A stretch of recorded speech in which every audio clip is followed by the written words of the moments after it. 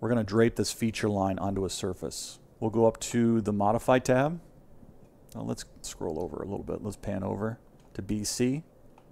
Go to the Modify tab, then over to the Edit Elevations panel once again, right here. Elevations from surface. We're going to click this. We're going to use EG as our surface. We're going to leave everything at its defaults, then click OK. Then we're going to select that feature line. You can see a bunch of stuff happening here. Just going to press Enter to accept it. And then if we go to the elevation editor, you can see that we've got a lot of stuff going on here. Each of these, if you want to call them PIs or whatever, PVIs, these are where the triangulation points or the triangulation lines are crossing the line.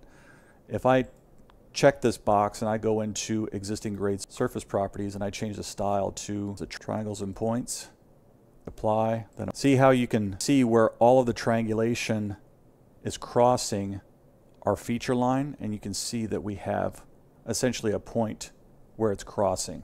So that's how it's determining that. Next, I could probably just undo that style change. There we go.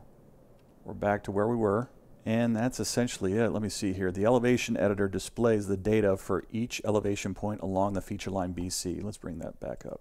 These are all the elevations along the feature line that are draped onto our existing grade surface. So that's what's going on there, including its elevation, the distance, grade to the next point. A feature line on the surface like this can be a useful starting point for grading.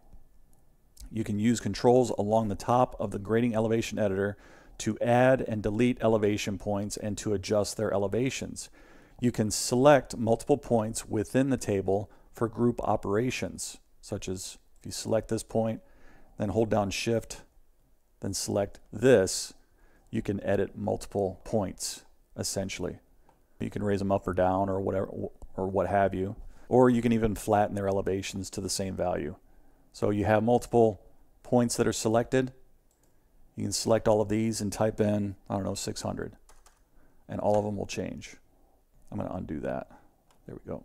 So that's essentially it for assigning feature line elevations. That's pretty nifty, being able to drape a feature line over an existing grade surface, because if you're looking to design a ditch or something like that, it can be helpful. There's more than one way to do everything, right? Especially in Civil 3D.